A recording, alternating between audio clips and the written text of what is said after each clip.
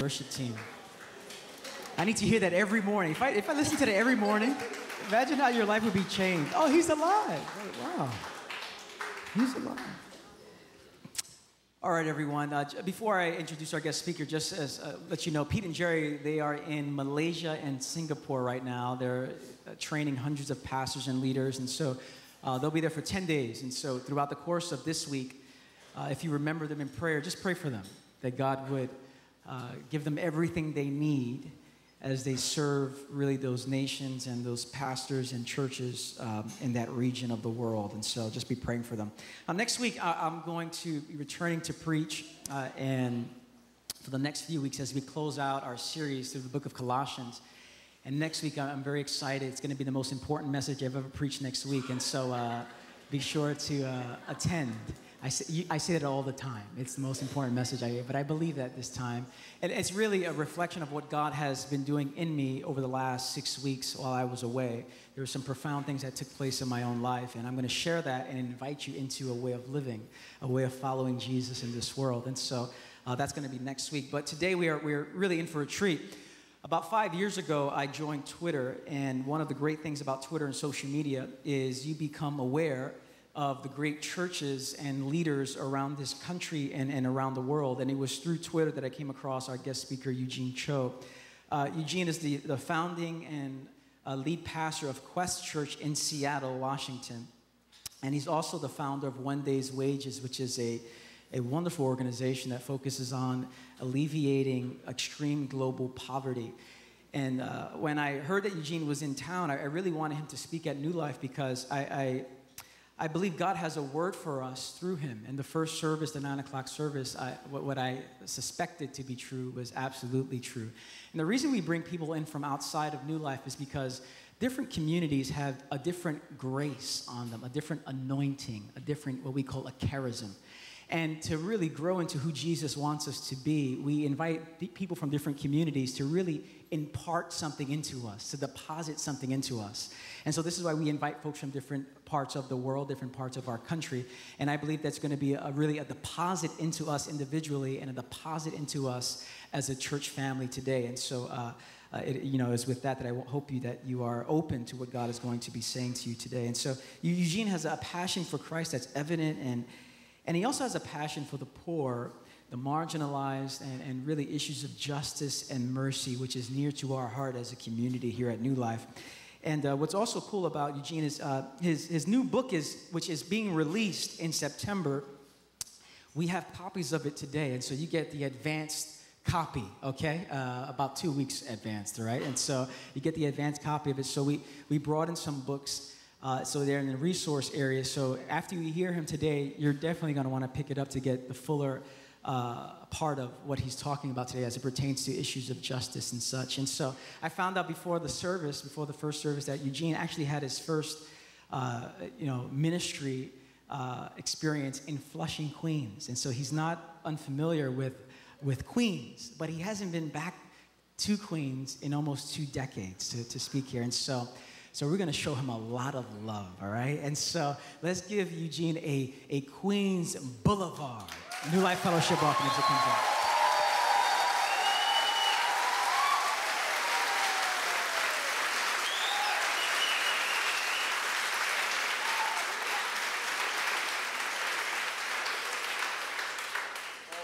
Well, thank you so much. Good morning again. It's a true joy and honor for me to be here with you. I don't know if you guys know this. I hope you do. You guys have a wonderful church. You have wonderful leaders and pastors.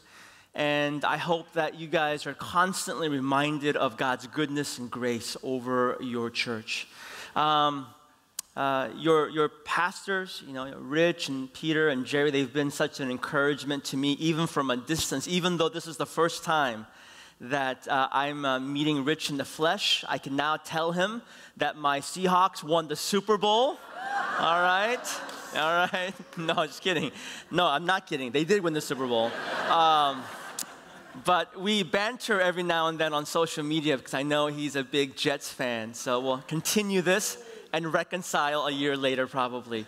Well, let me just share a couple things with you before we hit our passage for today.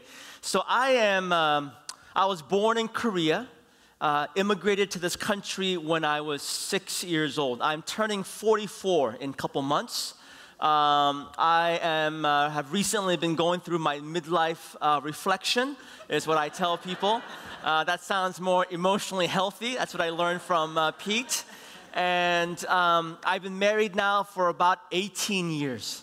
My wife is a marriage and family therapist as well, which means that she wins all of the arguments in our home. And we have 3 children. We have a 15, 13, and 11. So let's pause and pray for me right now.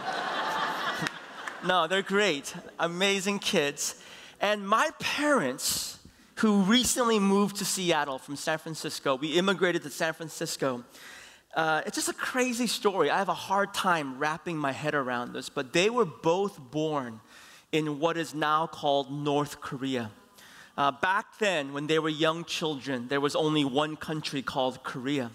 My great-grandfather was one of the first people to believe in Jesus, and I suspect that he thought there would be blessing, and there was, but he experienced great persecution because he came to Jesus. And as a result, he and his wife, my great-grandmother, they decided they needed to flee. They needed to just kind of run away, if you will. And so my father tells me these stories when he was 6 years old, carrying one of his relatives on his back in the middle of the night, needing to run away, not knowing that a war would break out, eventually separating families and that country into 2. It's just a stunning story in many ways. That's a different sermon at some point that I'd love to share with you. But I am just so, again, honored to be here with you in sharing with you the names of our 3 children. If you know my children's names, you'll know who I am and kind of the worldview that I have. So let me introduce their names to you.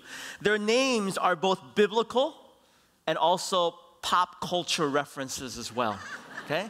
So I love the scriptures, and I love to see how the truth of God's scripture can impact our culture around us. So for example, our oldest, 15, her name is Jubilee. Old Testament, Leviticus, God's freedom, God's promise, and Jubilee is also an X-Men character, okay? So a couple of you, all right? And our second daughter, she's 13, her name is Trinity. Don't judge us. She's not yet seen the film Matrix. But Trinity, theologically, it's about God's identity. And then lastly, our 11-year-old son, his name is Jedi. Jedi, all right? Yes, a couple Star Wars fans here, okay? So I'm a big Star Wars fan, okay? I'm a big Star Wars fan, and Jedi comes from Solomon's Hebrew name, Jedediah, which means the chosen beloved, God's chosen beloved. It's a beautiful name, and many people suspect that George Lucas got names and themes from the scripture, right? It's pretty clear. And when I share with people that my son's name is Jedi, inevitably some young men after a service, they always come up to me and they'll say, Pastor Eugene, how did you convince your wife to name your son Jedi? Teach us, oh Yoda. Okay? So, because Glenn, you still have time, I want you to learn the ways of the Force, all right? I went to my wife when we found out we were having a son, and I said, can we name our son Jedi? And she said, no. So I said, can we name our son Jedi? And she said, no, okay? So about 8.5 months into our pregnancy, I finally figured it out. So I went to my wife and says, Min-hee, I love you. That's not the trick. So I said, you know, I realize it's only fair, only right, only just that you, the mother of this child, you, the one carrying this baby in your womb, you should be the one to choose his name. Smile comes across her face. She's just so happy. So I said to her, here's your choice. It's Jedi or Frodo. One of these two. One of these two. And I am so glad that she chose wisely. Because Frodo Cho just does not sound right, okay? If you have your Bibles with you, your phones with you, I want to ask you to turn with me to the Old Testament, and we're going to read from Amos in the Old Testament. And Amos chapter 5, verses 21 to 24. And what I'd like to ask you to do is just find it, mark it, place your finger there, and then I'm going to come back to it. But I want to give you a little bit of a context to this about what we're going to read, because once you hear the context, it'll make that much more impact and sense. In today's world, when you call someone prophetic, it's kind of meant to be a compliment. Like, this person has a prophetic voice. It's an encouragement. But I want you to realize, because Amos was a prophet, back during the times of the Old Testament, during the times of the Scripture, if you were a prophet, you were hated. You were vilified. You had no friends. People basically saw you as a loser. Now, I need you to know that. Because for us as Christians, we need to realize that our calling to be followers of Jesus is not necessarily because we want to be well-liked and well-received by every single person. Our calling as followers of God is to be faithful to Jesus. And that means sometimes we might be well received. On other occasions, it might mean that we'll not be well received. There's a distinction about living for an audience of everyone rather than living for the audience of one. Now, A.W. Tozer was the one that kind of marked that phrase, that we live for an audience of one. So Amos was a prophet, and he was not necessarily well known. Like today, if you ask the modern church, who are some of the more well-known prophets, I guarantee you Amos probably would not be in the top 3, top 5. You mention people like Isaiah, for example. But here's Amos. He was a prophet around the time, around 750 BC. I'm giving you some general numbers. And he was prominent during the reign of King Jeroboam II. Now, before Amos becomes a prophet, he has a job, or he has a couple jobs. He was not wealthy, he was not middle class, he was a simple commoner who had a heart for God's heart. But before he becomes called by God to prophetic work, he had 2 parts to his job. 1, he was a shepherd, and 2, he was a farmer. He tended to sycamore trees, okay? That was what he did. Now, I want you to realize, I'm not trying to discount your jobs, your resumes, your expertise, but those are not the most important things. I believe that your jobs matter. I believe your gifts and your passions matter. But the most important thing is our obedience to God. So here's Amos. You look at him, and I would tell you, you wouldn't look at your kids and say, I want you to just be like Amos. I want you to just be like a shepherd, which was considered a very low-tier job, if you will. I want you to be a farmer tending to sycamore trees. That's not the way that our human perception operates. But nevertheless, God chooses people not based upon our skills, our prowess, our pride, our giftings, our jobs, our resumes, our degrees. He looks at our heart and our willingness to say yes.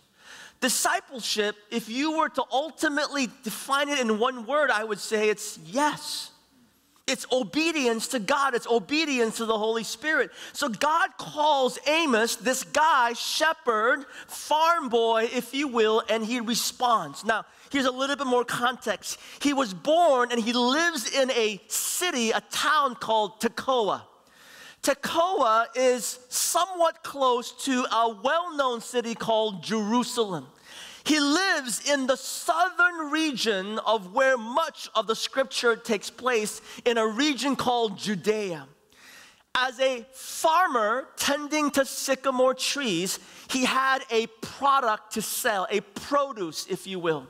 But the market for his produce was up north. And that's really where his story kind of really evolves. Because as he takes his produce up north, he begins to encounter people, he begins to see things, he begins to witness, and he begins to realize something is definitely off. And what he begins to see is he sees this amazing disparity between the have and have-nots. Now, I'm not suggesting that everyone needs to have everything on equal levels, but what he began to see, including people who profess with their lips, who would often pray out in public, who would go to temples to worship Yahweh, these people who were religious, who were part of the haves, were actually exploiting the have-nots for their own profit and gain. And then they would create a theology to explain why that was taking place. And this caused grave heartbreak for Amos. Because in his mind, there was this disconnect not only between the have and have-nots, but he saw this disconnect because his understanding of God was that God's heart, God's character was that God loved the poor, that God loved the marginalized, that God loved the outcast as well as loving the entire world. This is when he begins to have dreams. There are 3 dreams that are recorded in the book of Amos. So sometime this week, if you have time, make time, read Amos and read about those dreams. Eventually, as he has these dreams, he goes to this one particular temple called Bethel Temple, and he cannot contain it anymore. God speaks through Amos, and he begins to say these words. Now listen to the scripture from Amos 5, verses 21 to 24. I can't stand your religious meetings. I'm fed up with your conferences and conventions. I want nothing to do with your religion projects, your pretentious slogans and goals. I'm sick of your fundraising schemes, your public relations and image making. I've had all I can take of your noisy ego music. When was the last time you sang to me? Do you know what I want? I want justice, oceans of it. I want fairness, rivers of it. That's what I want. That's all I want. Now, it was not well received. A prominent priest by the name of Amaziah threatens his very life and basically wants to kick him out, not just of the temple, not just in the region, but wants to actually banish him from the country. So again, what I'm telling you is that for many of us, we love doing certain things, or we love the idea of following Jesus until there's a cost.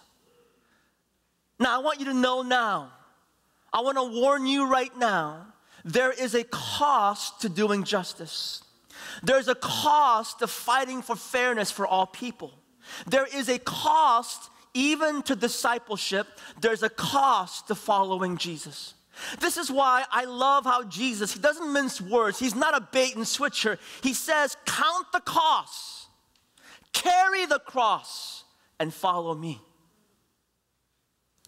There are blessings, but there are costs for us to follow Jesus. Now, when you read this passage from Amos, it's possible that part of your brain might be thinking, is this guy coming into our church and is he criticizing our church? Because you've got a great worship team, you've got a building, there's programs, you've got rules of life with slogans and so forth. I'm not suggesting that these things in itself are bad or evil or not God-honoring. Our church, we have the same things. Our church, we have preachers, we have a great worship team, we have phrases and slogans that have weight and substance to us. We also have a building, we have a cafe. These things are important to us. What Amos is saying, though, is that right now, what we're doing right now, if the totality, if the fullness of our worship is only contained in about 90 minutes, then something is egregiously wrong.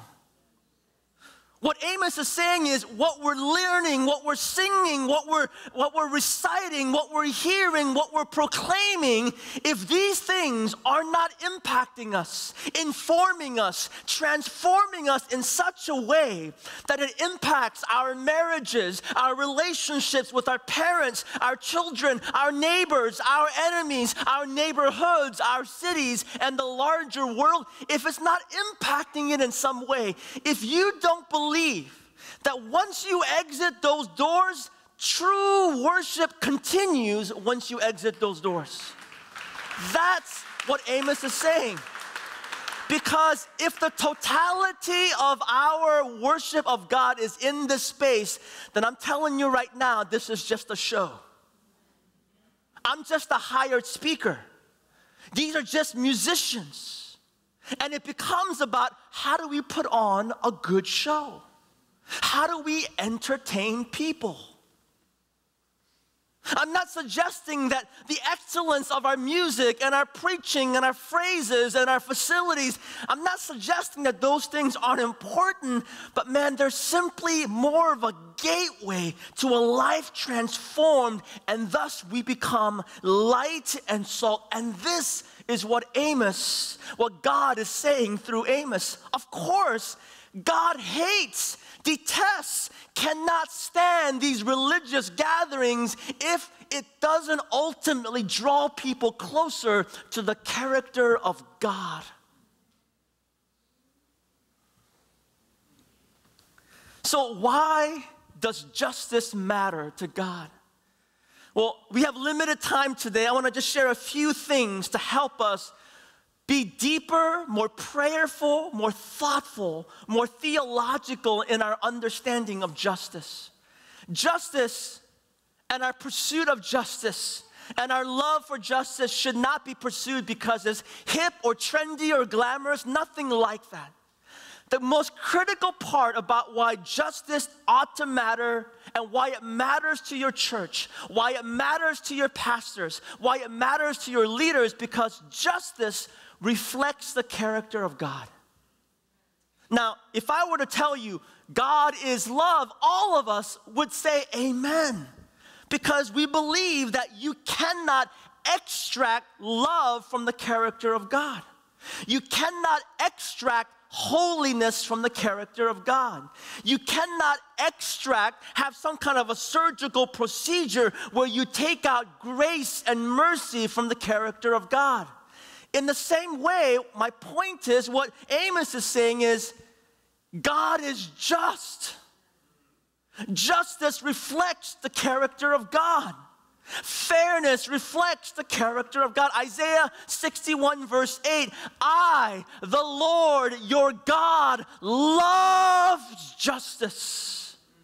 This is the character of God. This is why we pursue justice, because justice ultimately is about discipleship. And all of us are called to become deeper followers of Jesus. Or let me put it another way, justice is worship.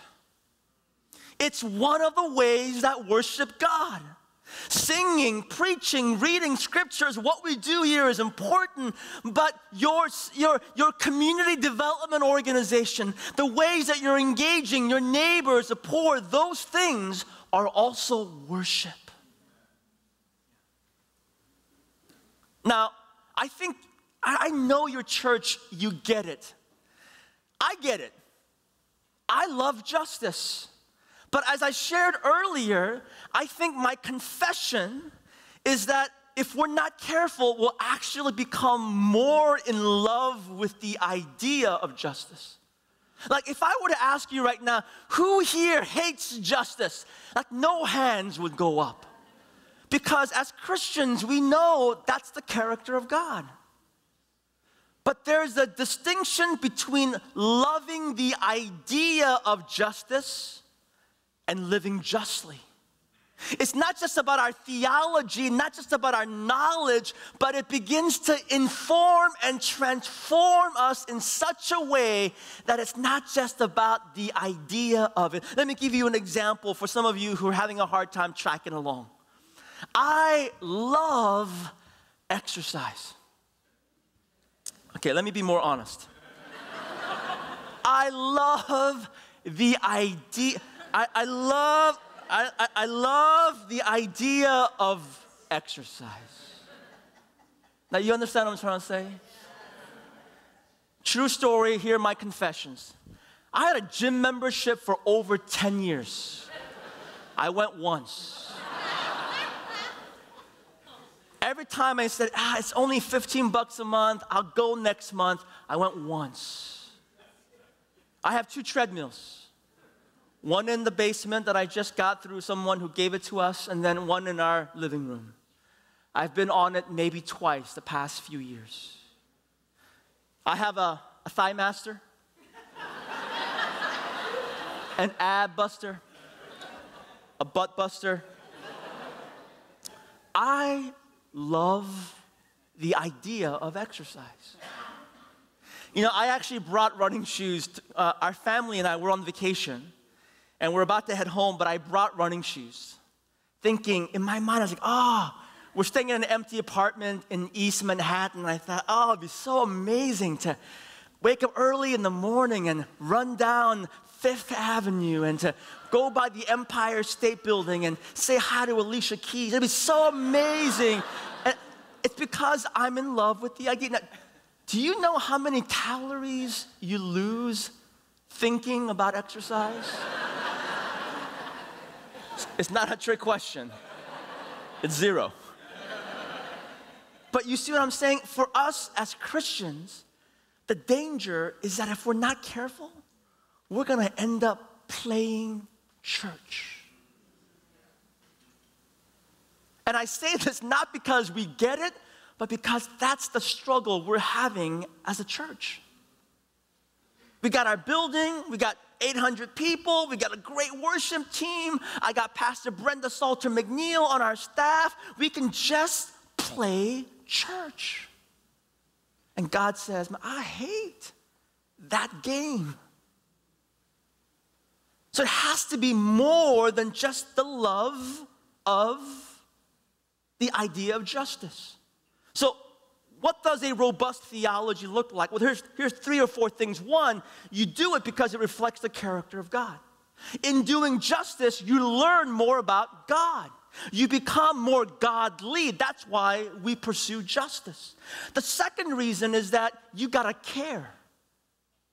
You gotta care. Now, if I offend you in some way, I apologize. Another way of defining justice is give a damn. Care. I get it. When you read the newspaper, watch the news, surf the web, gosh, the past few months have been intense. Kidnappings in Nigeria, the situation in Iraq, refugees in Syria. There are over 1.4 million children refugees impacted because of Syria. But you don't have to look far. You can just look here in Elmhurst, in Queens, in New York, in Seattle. It's all around us. But here's one thing. Oftentimes, Christians and people in general, we can get so overwhelmed that we become paralyzed. Now, I want to let you know this very clearly. Our job is not to save the world. There is a Savior, his name is Jesus. Our job is simply to be faithful and to obey. Every single day as God nudges our hearts around situations in our work, in our families, in our neighborhoods, and on occasion things around the world, our job is to simply have ears to listen and the courage to say yes, to hear. So you gotta care. Here's the third thing that I want to share with you about what's important is that you got to look at people in the eyes. Now, why is this important? Because if you don't understand that the person sitting next to you right now, in front of you, behind you, or even the people that are living under the oppression of injustice or marginalization, at the end of the day, the most important thing is every single human being is created in the image of God. And we have to look at people in the eyes. Jesus does some amazing miracles.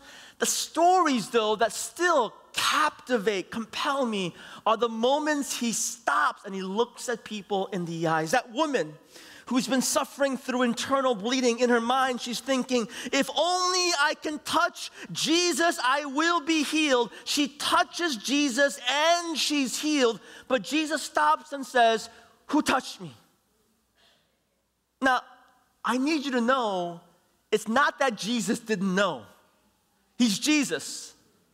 He knew, he knows, but he wanted to stop to make it a point, a teachable moment that gives us a glimpse of God's kingdom, that in the midst of being hurried and busied and wanted and pursued, that he would pause and look at this woman and say, you have been known by many people as unclean, as dirty, as unworthy, as marginalized, as forgotten, but I see you. The reason why we have to look at people in the eyes is that if we don't, we're going to reduce people into projects. The poor are not projects for the church. It means that as much as we have things to teach, it also reminds us that we have things to learn. Now, our time is limited. I'm going to invite the worship team to come up here. And as we close, I want to share a story with you here. Years ago, I was reading a magazine. You know what that is? You flip pages. It's great. So I'm reading a magazine called National Geographic. I love outdoor magazine stuff, nature magazines. And it's the article about the art of trapping monkeys in Africa. It's kind of a brutal article. And these hunters, they'll go to East Africa where there's a high density of monkeys. And as they go to the spot, they'll gather like hundreds of coconuts. And as they go towards the space, they'll drill a really small hole in the middle of the coconut. But they won't drill straight through. Okay? They'll excavate the coconut and then they'll pour sweet fermented rice in the middle of the coconut. They'll then tie it with rope, and they'll tie the ends of the rope on trees, so the next thing you know, you've got hundreds of coconuts suspended in air all around. The hunters go away, the film is rolling, and the next thing you know, the monkeys descend, and then they begin to draw closer to these coconuts, okay? I'm not sure why I'm walking like this. I'm committed to the story here, okay? I'm giving you my best.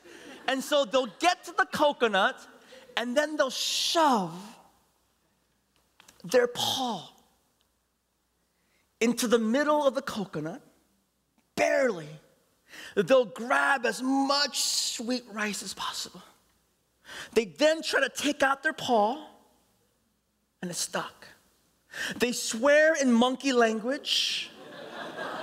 But this is church. And I'm reading this article, and I'm getting really emotionally invested. I'm like, monkey! Let go of the sweet rice! My kids are staring at me at this time. But here's the kicker. They will not let go of the sweet rice.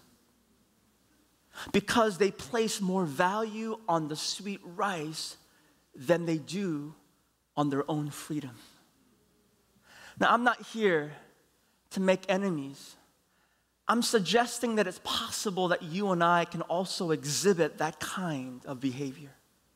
That we're grabbing onto things rather than pursuing the character of God.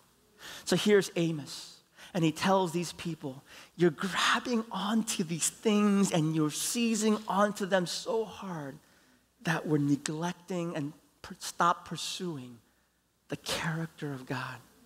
Why is justice? Why is mercy? Why is love? Why is grace? Why is truth so important? Because they reflect God's character. God, this is our prayer today, that you would encourage my brothers and sisters here at this church in New York. Give us the courage and boldness to relinquish the things that sometimes enslave us and help us to pursue your heart, your character, and your kingdom, which are meant to liberate us. Help us to simply not just love the idea of following you, not just to love the idea of justice, but God, to live them out by your grace. God, we thank you so much. In Jesus' name we pray, and all God's people said, amen. Amen.